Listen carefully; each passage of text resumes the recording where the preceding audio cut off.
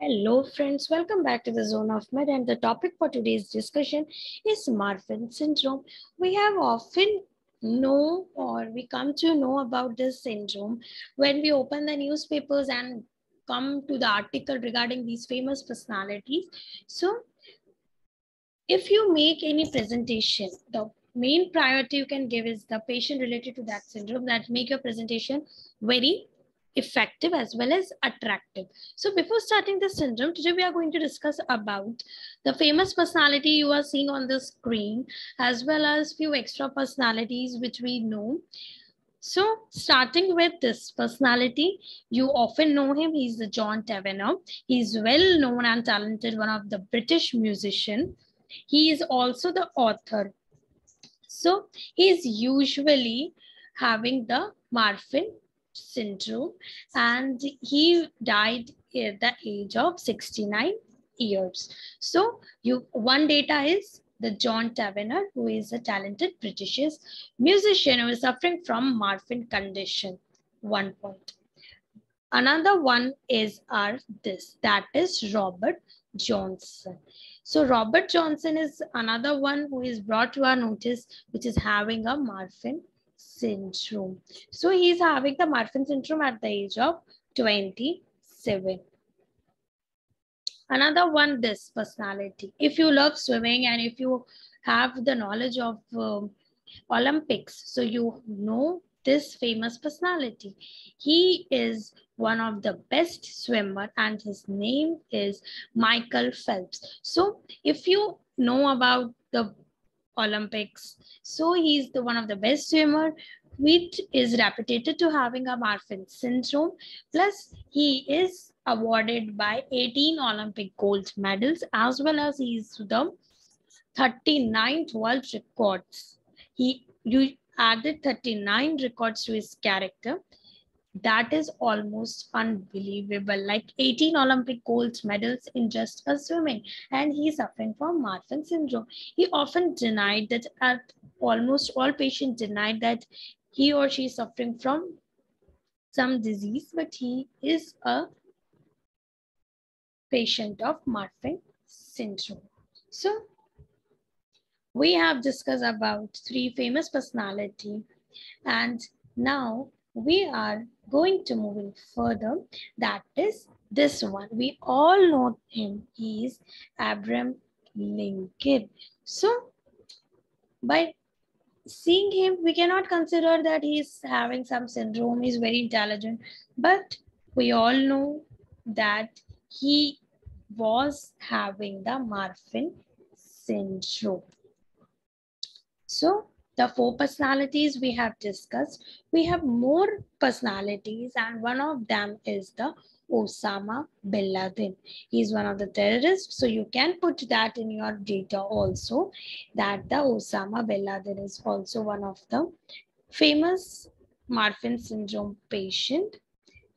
He is often regarded as a destruction of the large number of the families, but still, since he's having some syndrome, so we can consider it as a reference. So now I have put all the important personalities in this. You can write it down here. You can also put one of the famous personality, that is Jevers Botet. That was one of the actor and the writer in Spanish. That is also one Marfan syndrome patient. So these are the pictures of Michael Phelps, who's the swimmer who is awarded by 18 gold medalist and has 39 world records in it. So he's having a Marfan syndrome. Moving forward, now let's see what is this Marfan syndrome is all about. When we talk about the Marfan syndrome, we say it is an autosomal dominant inherited disorder. Inherited disorder of what? Inherited disorder of connective tissue. So it can be affected by a connective tissue. Marfan syndrome is the regarded as a syndrome of our connective tissue. So it is characterized by the loss of elastic tissue, and it is having some multi problems, that is our cardiovascular, neurological, respiratory, musculoskeletal. We all see this in a great detail. So what we learned that Marfan syndrome is a disorder that usually affects the connective tissue. What is connective tissue? The importance of connective tissue is that it provides the strength and flexibility to the structures. What structures? Such as bones, ligaments, blood vessels, as well as our heart valves also. So when we talk about the symptoms of the Marfan syndrome, we say that the Marfan syndrome symptoms are wide, or we say it is a timing of, depends on the timing of the onset and the rate of progression. So as we know that we say that the Marfan syndrome affects connective tissue. So the question might ask in the viva, why it affect only connective tissue? Because the connective tissue is found throughout our body. Therefore, the Marfan syndrome affects many systems and it causes the abnormalities. When we talk about the problems, we can see over here, I have mentioned that when we talk about the vision problem is the ectopic lentis. What is this ectopic lenses is all about? We'll see in the further slide of this presentation. Or, okay, wait, I'll explain over here only. The ectopic lentis is basically defects in one eye or both the eyes in which there is the lens problem. When we talk about here, you can see our aorta. You all are familiar with this aortic part. So another symptom of this is that their aortic dissection is, or aortic aneurysm is one of the most important or one of the leading problem of this Marfan syndrome. So I hope this is clear to all. The important points which we need to remember, I have already put in this description, in this slide. So now you can see that we have mentioned that it is a genetic disorder.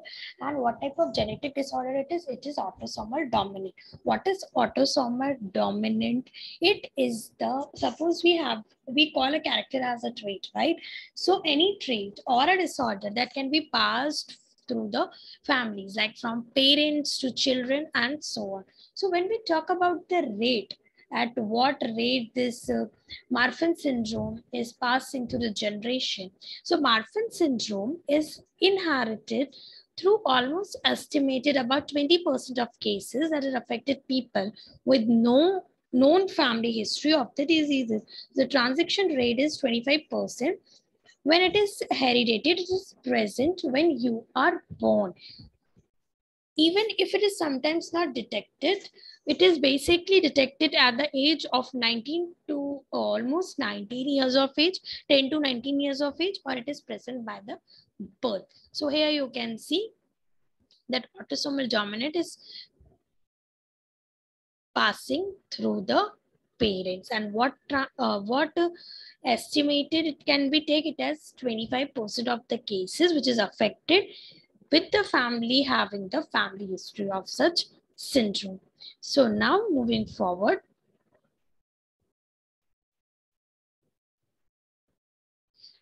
now we'll see what are the symptoms or what are the things that the Marfan syndrome patient is suffering, and we need to learn about them in brief. So let's begin with this portion. So in this picture, you see this boy. So let's figure out what abnormalities he is having. So when we talk about the individual which is suffering from Marfan syndrome, it is basically somewhat very tall and slender. That was the reason we consider one of the best swimmer. We have discussed in our first slide, Michael Phelps, that is having the syndrome. So this guy, you can see it is very long, tall, or we say that it is a cylinder shape. When we talk about its fingers, if you see their fingers very closely, so it is having the elongated fingers here in the toes also. You can see they are very elongated. So the terminology which we can use for the elongated fingers and the toes is arachnodactyly. So they are having arachnodactyly. Then they are having another points, that is they have a loose joints in them and have a arm span that exceed their body. You can see his body is very cylindrical shape and very thin, whereas the arm is extending, very exceeded to their body height. Other common feature which you can include is this face. The face is narrow and long. When we talk about the tooth, when we see very closely, the tooth of such patient is crowded. Like we don't have a crowded tooth, but they have a crowded teeth in them. They have another important thing, that is scoliosis. What is this scoliosis? Scoliosis is also known as the kyphosis, and it is basically the abnormal curvature of the spine. Here in the diagram, you cannot see properly, but the patient with the Marfan syndrome has abnormal spine, and the disease and this term which we give is scoliosis. So another one, we consider it, either they have a sunken chest or they have a protruding chest. If they have a sunken chest, then we call them as a pectus excavatum, or if they have the protruded chest, we say it as the pectus carinatum. So do remember these terms, they can ask in your question. Now, let's see some other syndromes. Here it is the detailed part I have mentioned, so it can be easy for you to discuss them individually. We have seen that it has an elongated fingers and elongated toes, so it is known as arachnodactyly. Then when we talk about another part, then they have the spontaneous pneumothorax. What is this? That is, if basically some individual develop some abnormally accumulation of air in the chest cavity, and that result in the collapse of the lungs, and that syndrome, or that the term which we give them such in a such condition is spontaneous pneumothorax. So it is one of the thing. When we talk about the eye part, so when we connected our eye part, they are having the myopia. What is myopia? It is nearsightedness. Then they can have a cataract, that is the clouding of the lens that may occur in our basically mid-adulthood. And then we have the glaucoma. You all are aware with what is the syndrome. It is basically when our pressure in the ocular part or in the eye part, when the pressure is increased, we call it as the glaucoma. And it is basically, this syndrome occur very frequently in the patient having the Marfan syndrome. So the symptoms can become apparent between our infancy till the adulthood, as we have already seen when we talk about in the previous slide, that the symptoms arises at around 10 to 19 or at the birth also. Another symptoms which you can see over here is our dural ectasia, that is enlargement of the dura. Dura is present in our brain. So you can connect with the enlargement of the dura as the dural ectasia. Then we have already studied what is pectus carinatum, that is protruding chest, and what is pectus excavatum, that is shrunken chest. So these are the symptoms, and I already said that there's a crowded teeth in such patients. These are the main important symptoms which you need to know in this. Now, moving forward, let's discuss how it is occurs. So, talk about how this syndrome is basically, we say that it is autosomal dominant inherited genetic disorder that is caused by the mutation in our gene, that is fibrillin 1 gene, that is FBN1G. Then moving forward, in this, we say that the patient has an acute aortic dissection, that is or aortic aneurysm, that is one of the leading cause of the patient who is having this Marfan's syndrome. So what is happening here is that there is medically degeneration and aneurysm formation over here. Now, in addition to its structural function in the formation of the elastic fibers, in this syndrome, the important elastic fiber is the fibrillin. So, what is the major role of our fibrillin? And like we know that the fibrillin is important elastic fiber. Why it is important elastic fibers? So now, as I say that the important elastic fibers in this particular syndrome is, we are going to concern about the fibrin, and the fibrin plays an important role in maintaining our one of the important factor that is known as transformation growth factor. So what is this transformation growth factor? It is present in an inactivated form. Dysfunctional fibrillin, if we have a dysfunction in our fibrillin, it gets, if we dysfunction fibrillin increases our transformation growth factor, bioavailability, and basically the concentration in our extracellular matrix, leading to the activation of our pro-inflammatory transmission factor. Now, in turn, when this everything pro-inflammatory transcription factors arises, in turn, these events can cause increased expression of our matrix metalloproteinase and cytokines that control the migration and infiltration of our basically inflammatory cells into our aorta. So as we say that the Marfan syndrome is concerned with our aorta part, and it is basically our aortic dissection. So once this matrix metalloproteinases and cytokines that controls the activity or the expression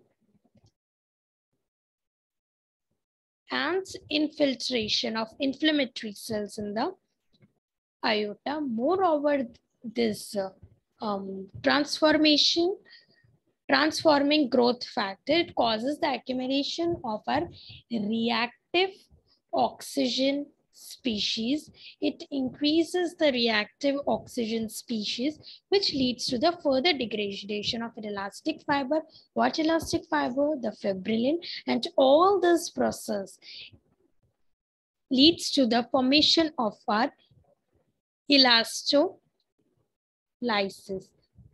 So, which increases the risk of our cardiovascular diseases. What is the elastolysis? It is basically in a small vessel, vasculitides normally involves neutrophil elastates, and that result in our vascular remodeling. So it is our elastolysis. So what things we need to remember? One thing is that the gene which is mutated is fibrillin 1. The elastic fiber which is concerned is fibrillin. There is increase in the TGFP factor. First, it is an inactive state. It gets inactivated when there is any inflammation, which leads to our matrix metalloproteinases and cytokines expression or activity increase, and which leads to our elastolysis, that is vascular remodeling. So it is complete thing which we need to remember. As we say that it is inheritable diseases and its symptoms, or we see traits or the character or disorder are usually noticeable at birth, but in some cases and not every time it is noticeable. During childhood, or we say during at the time of adolescence, individual present with such syndrome has a very severe tissue weaknesses, and that tissue weakness is concerned with our aorta, heart, our eyes, and skeleton. That's the syndrome which we have mentioned in our second slide. So these patients normally avoid the activities that exert or they put external stress or pressure on their aortas, or we say on their cardiovascular system. Therefore, if the patient is diagnosed and it is made and prophylactic treatment is initiated in a time very fashionably, so Marfan syndrome is when we talk about pathologically about this, so when we see its pathological part, we say there is the vascular remodeling in this part. Now, which if we have done with complete part of this Marfan syndrome and what type of syndrome it is. So here it is the trigonometric point which I have mentioned. The patient with the Marfan syndrome is having, starting with the eyes, it is have a myopia, that is ectopic lens. Then moving forward, it's, you can see its spine curvature is very different. They are having the pectus excavatum.